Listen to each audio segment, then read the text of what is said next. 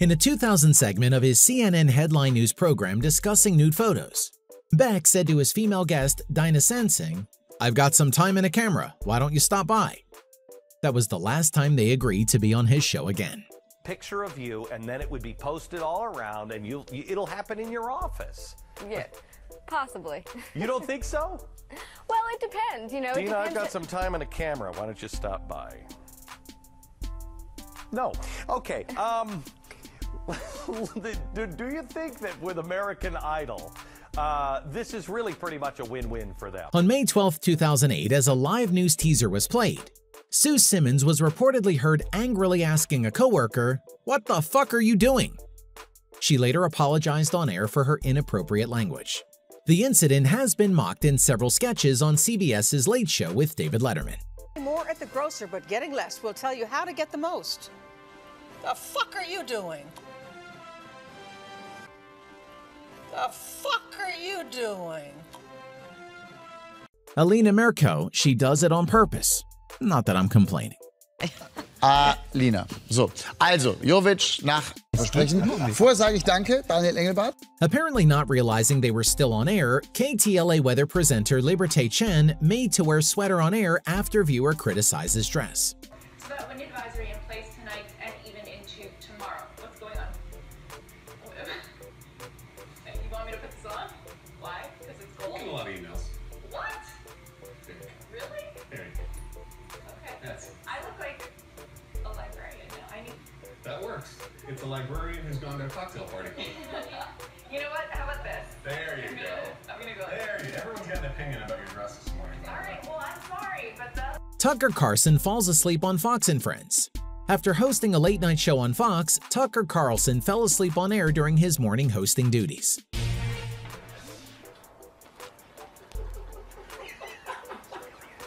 He's really asleep.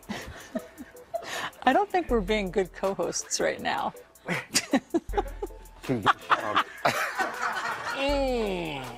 Good to see you.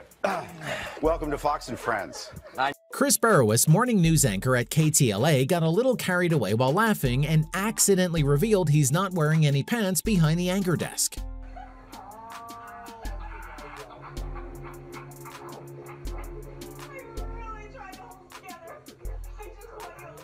A Macquarie Bank spokesperson, Martin Lasco, speaks to Channel 7 reporter Chris Bath, while David Keeley, another employee, looks at apparent nude photos of Miranda Kerr.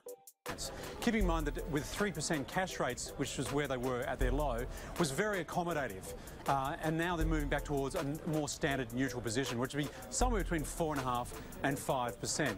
Certainly at this stage, we are estimating that by the end of this year, we'll be back towards 4.75%. So we still think there's a bit of upside on those cash rates, but at this stage, Reserve Bank's obviously deemed that it wants to wait and see to see the effects of the last 3 rate rises that it's put in place late last year. And sometimes this takes up to 6 to 9 months before they actually see that effect. All right, Martin, thanks for that. As Pix 11 reporter Mario Diaz was reporting on a news story, a woman walking by attempted to kiss Diaz. The woman turned out to be singer-songwriter Erykah Badu. Make his first appearance, but in this case, LaBeouf did not have that, and LaBeouf obviously kept on moving during the course of this scenario, avoiding all cameras, unlike myself, who couldn't avoid a fan just now trying to kiss me. Have you ever heard of the saying, "doing it like bunnies"? There is plenty of truth in that saying. Bunnies mate indiscriminately even when they are on live television. And then they do what bunnies do. Dinner outside. Oh, wait a second. He can't do that up here. They can be up here, but that, okay? That can't. Put the dance. You got to stop that, Maura. All right, let's go to this. We will announce the 3rd rabbit's name in 9 months. Have a terrific day and a great Easter. That was a first. Before we start, please click like and then subscribe to the channel. This reporter was covering a fire in the Jacksonville, Florida area when he got photobombed the most random way possible. It was a woman shrieking, wearing a tutu and a unicorn mask. Ambulance just left, a fire truck just left, and there's a firefighter there right now, but everyone is out safely. We're live tonight. David Williams, First Coast News, ABC 12, ABC 25, back to you. Beetle, moth, or roach? Mary Beth McDade from KTLA doing live shot and has a big bug land on her.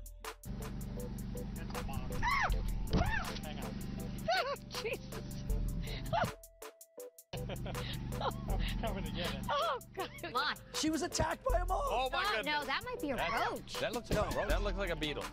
I don't think it's a roach. Hugh Jackman was filmed on live television creeping up behind a Channel 10 reporter and delivering a line to the camera, photobomb. For those who donate to the fight cancer. The best kind of photobomb, Hugh. CNN's Don Lemon reporting drunk live on New Year's. No, Don. I love you, Kathy. No. I love you. You don't want to hear I mean, I Don't love do it, you Dennis. too, but we really don't need to see what's about to happen here. No, Don. I love you, Don. No, no, keep it closed. All right. Hang on. Tell him what we have to do first. We had to be in a sterile place. Can we please not give him shots, by the way? And then everything's pre-sterilized, ready to go. So we're good. Okay, I'm cut. The time has almost arrived. Awkward silence as Mark Kriske compares hot weather to assault. All right, the weather is kind of like Harvey Weinstein's assaulting us today with the heat and the temperatures above 100. KTLA reporter slips and falls at mall while doing a Black Friday story. She drops her new microphone, shoes, and coffee.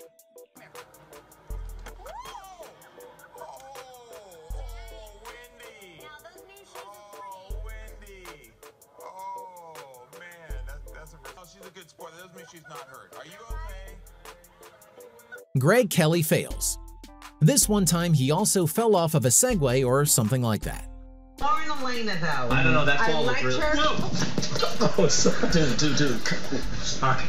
You are great. That's what I get for giving her such commercial. I'm falling and I can't get up. I just. Chase. Meteorologist suffers hilarious green screen fashion fail when her dress blends into her map.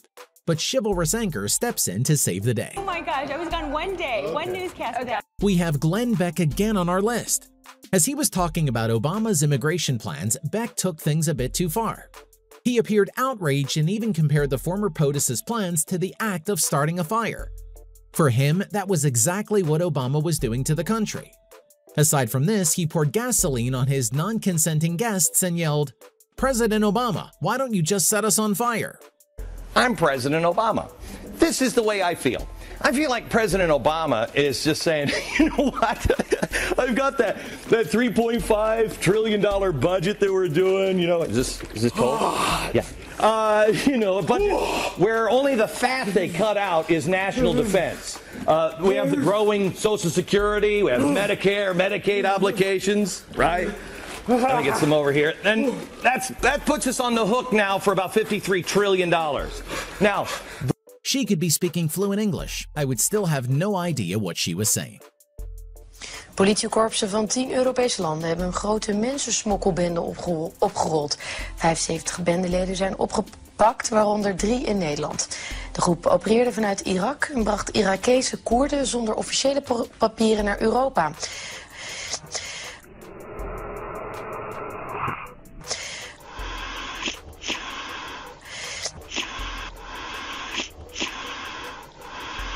Het onderzoek begon 2 jaar geleden in Frankrijk en groeide uit tot een Europees onderzoek met de codenaam Operatie Bagdad.